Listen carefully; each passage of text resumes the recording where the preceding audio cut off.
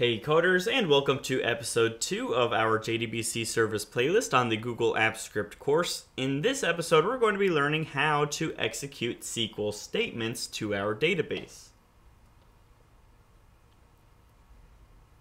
Let's cover our terminology before we proceed any further. So, in the last episode, we made what's called a connection. Now, a connection is nothing more than a session between our backend code and database. And once we have that connection, it is a persistent session, which means that for the existence of the program, we do not have to reconnect every time we want to make a new statement. Now, a statement is any valid SQL code that we send to our database.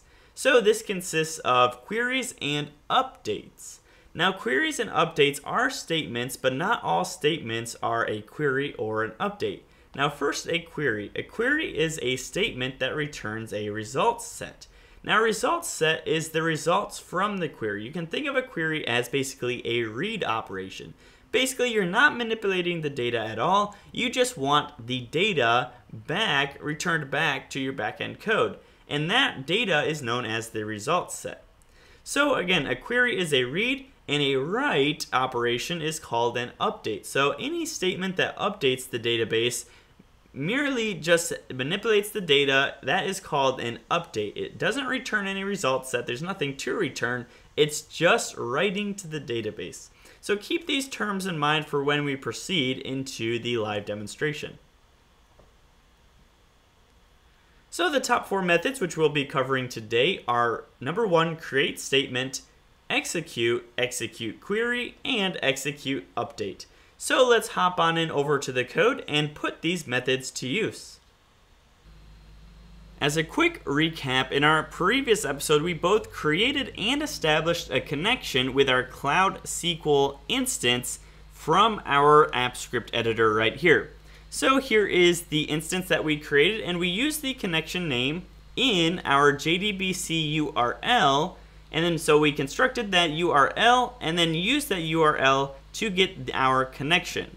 Now, since that time, I have gone in and created a database within our instance, and I can show you that right now. If I say show databases, then you can see that I have created this database Weiss terminal right here.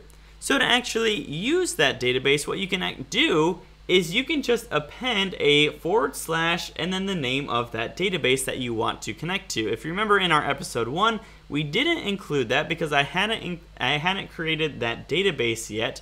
But now what we can do is just say / and then the name of the database that we want to interact with right there.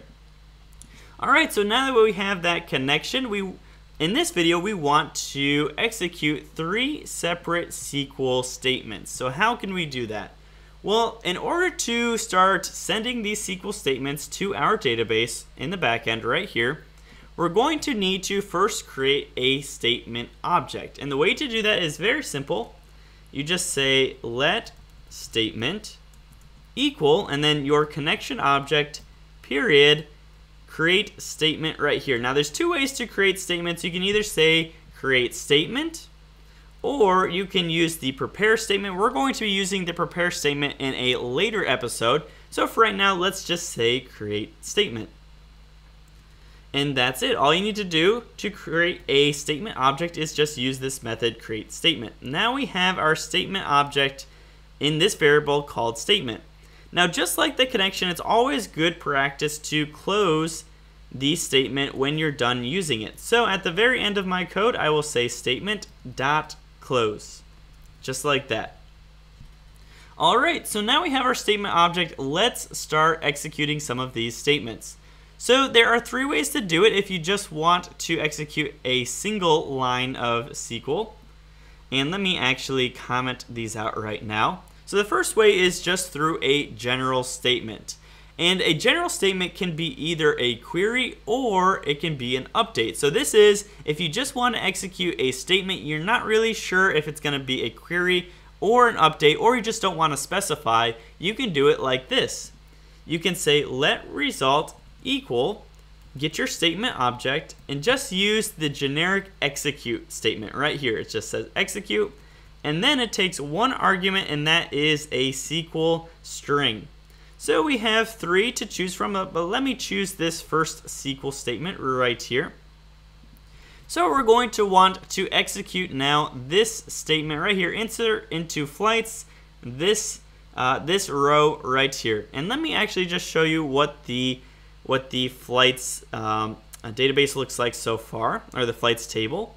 So I'll say select everything from flights. And there we go. So we have 3 records right now in our flights table.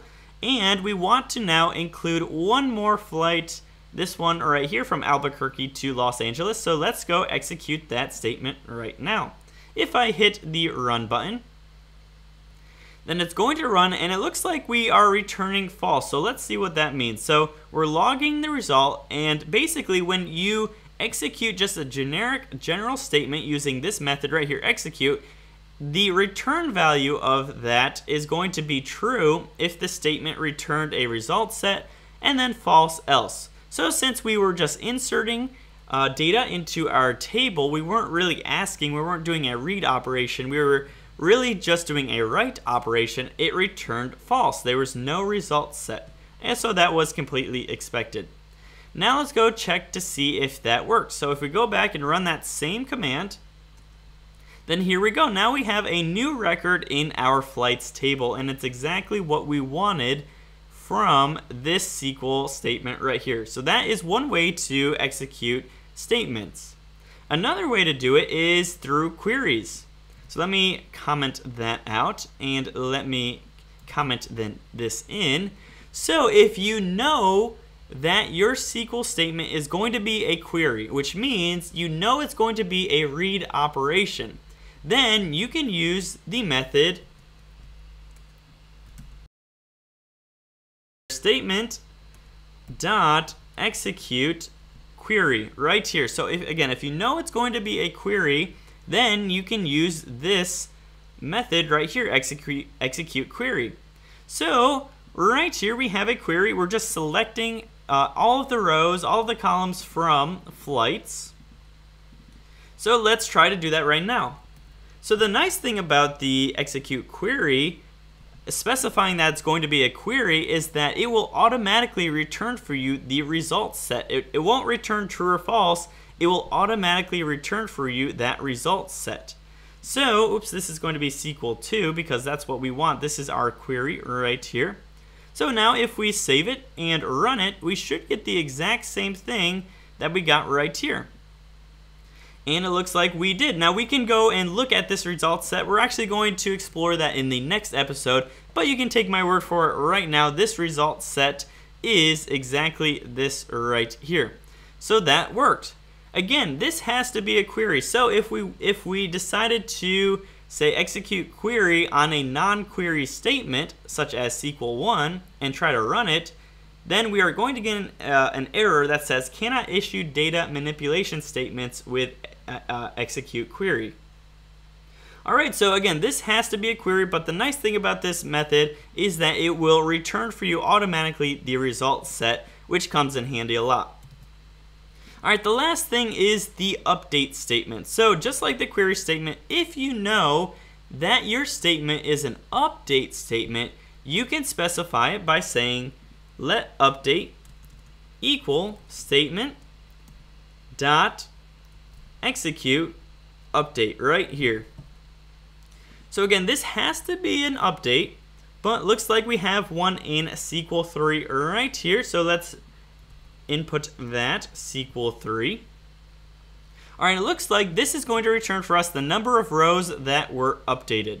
So let's look at our SQL statement right here. It says update flights, set airline equal to delta where flight ID equals ABC123. If we go back into our database, we have one flight that has that flight ID, so it should return for us just the number 1.